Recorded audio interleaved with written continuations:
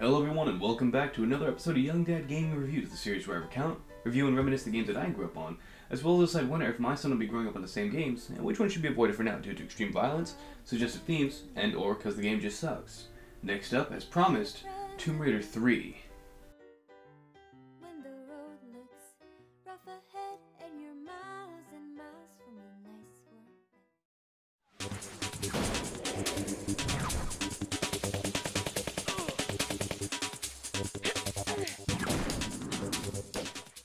Released in 1998, Tomb Raider 3: The Adventures of Lara Croft continues the adventures of Lara Croft. With an upgraded Tomb Raider engine, better dynamic lighting, more of a focus on puzzle solving like the first game, and better combat than the second game, how does Tomb Raider 3 compare to its two predecessors? Well, get your tails on a pony, get your booty shorts on, and let's go raid some tombs.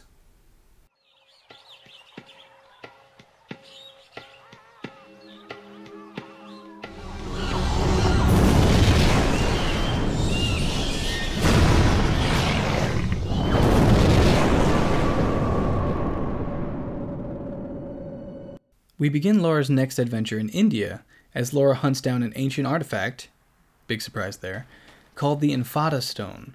Once finding this artifact, she meets Dr. Willard, who explains that there are 3 other stones similar to it, all possessing supernatural powers. Supernatural? No, supranatural.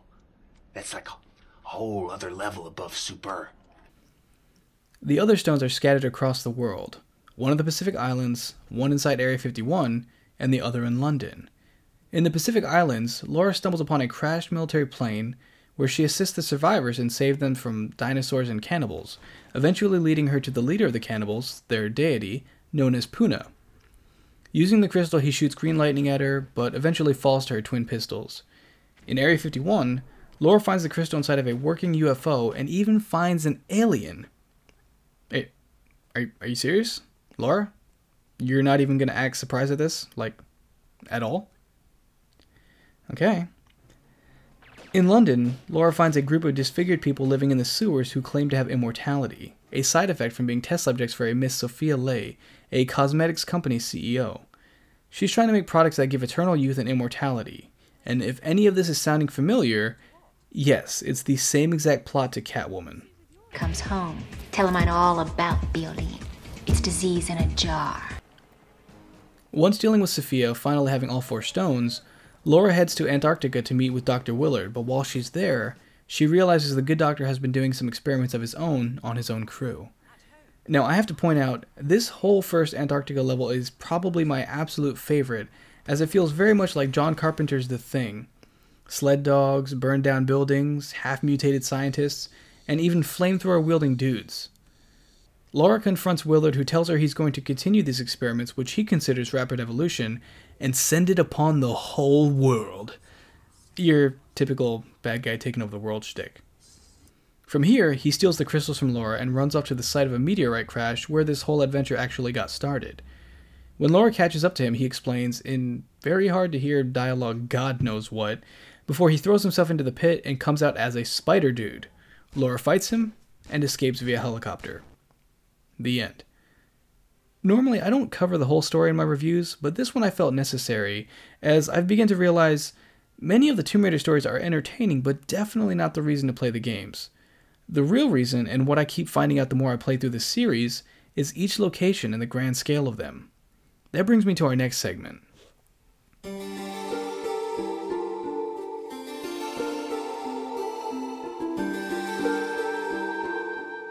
Sporting another flashy upgrade from the previous game, such as smoother and quicker movements from Lara, as well as a few new moves such as crawling, and even a useful sprint mechanic.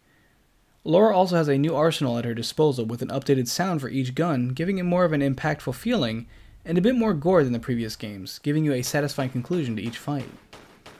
My biggest gripe in Tomb Raider 2, as much as I enjoyed that game, was the unfairness with the enemies and how much damage they deal, and how much damage they can take. Tomb Raider 3 fixes all of that.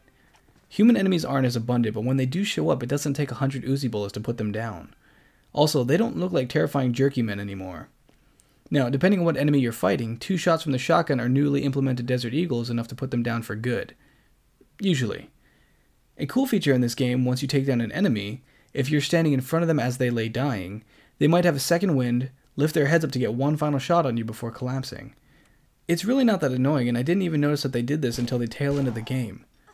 Apart from Lara's new Desert Eagle, she gets her familiar shotgun, now designed to look more like a Spaz 12, her Uzis, an MP5 replacing the M16, the harpoon gun makes a return,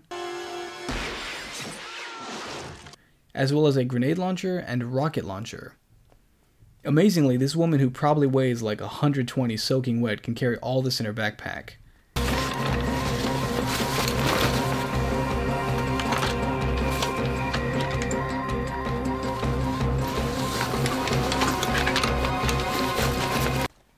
Ammo was rather sparse for these weapons this time around.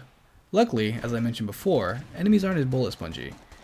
There are even some points where as long as you don't attack them, some of the enemies will actually be passive and sometimes even help Lara.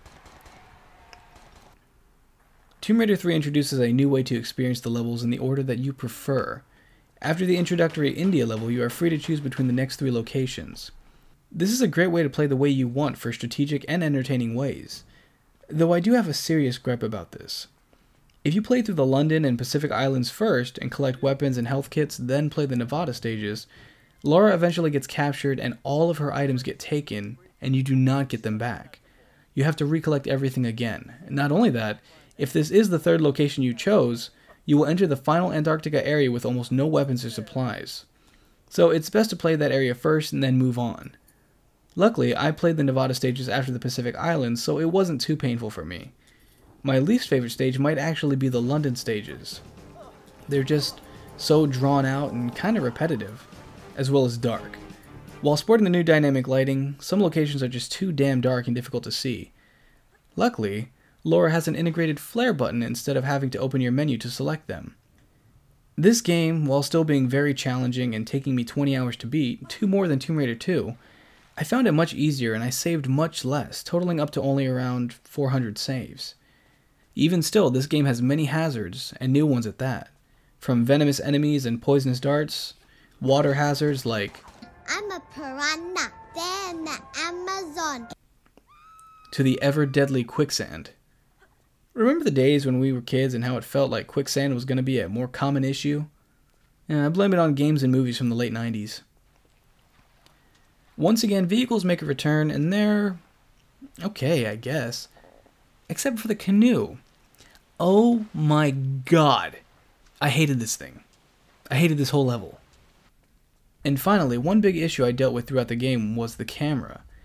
I don't know what it was in this one, but I was constantly fighting the camera as it kept trying to show off Lara, and not the jump I was trying to make. I get it, okay? Lara looks good. Speaking of looking good,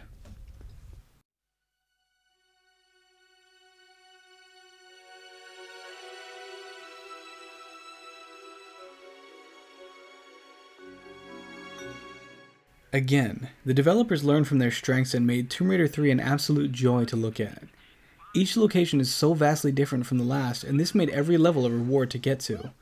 The India stages are very reminiscent of Tomb Raider 1, which is a nice callback.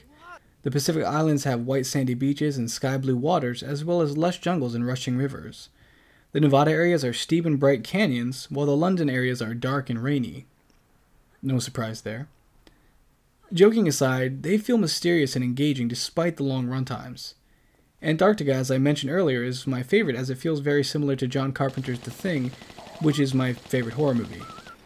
Lara looks relatively the same as she did in the last game, but with new outfits for Barbie Lara, such as a different color outfit, which if I'm not mistaken, was actually her original design before they settled on green and brown. Camel pants and a tank top in the desert, a cat burglar-esque outfit in London, and finally a winter jacket and long pants for Antarctica. Lara, finally, you dress warmly for the snow. The enemy designs definitely got the best upgrades. As I mentioned earlier, the enemies no longer look like Hellraiser rejects, but instead like actual people. Enemies range from rabid animals like the first game, to human enemies, eventually to deformed mutants, beastly mutants, and finally meteorite energy-powered wasps and guardians. The coolest enemy in the game has to be the stone guardians you fight in India. I think this is where the film got the idea for Lara's fight with the giant Shiva statue, which is still badass, and why I think the film was a great adaptation, but we're not ready to have that discussion. Yeah. Even through 20 hours of gameplay, Tomb Raider 3 keeps introducing new and varied enemies, thus always keeping the fun fresh and tension high, as you don't always know what to expect when you turn that next corner.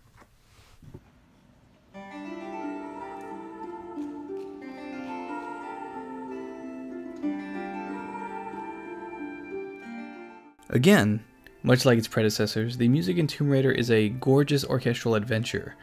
Each soundtrack is varied between each location and can sometimes get downright creepy.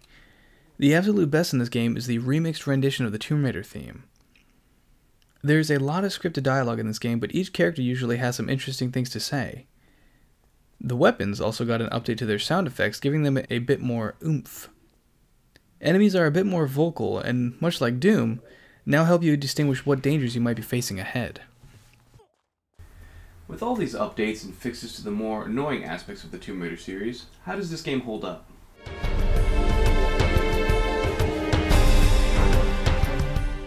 To be fair, I think I needed a walkthrough for this game more than the first two combined, but I don't necessarily see that as a bad thing. The puzzles were immensely different from each other, with clever solutions to each of them, such as a puzzle with fiery platforms, with the solution hidden on the ceiling, but with a clever twist, making Lara have to use one of her flares to illuminate which pillars are safe to stand on. These ideas blew me away and showed that the developers really put faith into their fanbase and didn't treat them like idiots. Out of all the Tomb Raider games I've played so far, I'd have to say this one was my absolute favorite, and I'd gladly go back through it again. Overall, I give Tomb Raider 3 5 weird things out of 5, a perfect score. This is the definitive Tomb Raider experience with its clever puzzles, interesting enemies, beautiful and diverse set pieces, and an amazing soundtrack to tie it all together. This is the peak of the Tomb Raider series, and I don't think anything could top what they brought to the table here. As for games I would let my son play, much like the first two, I'd have to give this one a few years. For nostalgia value, I'd have to give this 4 Sacred Crystals out of 5, as this was the first Tomb Raider I remember beating, albeit with a few cheat codes. Thank you guys so much for watching. If you enjoyed this video, don't forget to leave a like, leave a comment down below for games you'd like to see on this channel, or your thoughts on the Tomb Raider series. Hit that subscribe button as it always helps me out, and ring that bell if you'd like to be notified. Also, don't forget to check out Eli's channel in the description below for more amazing music covers.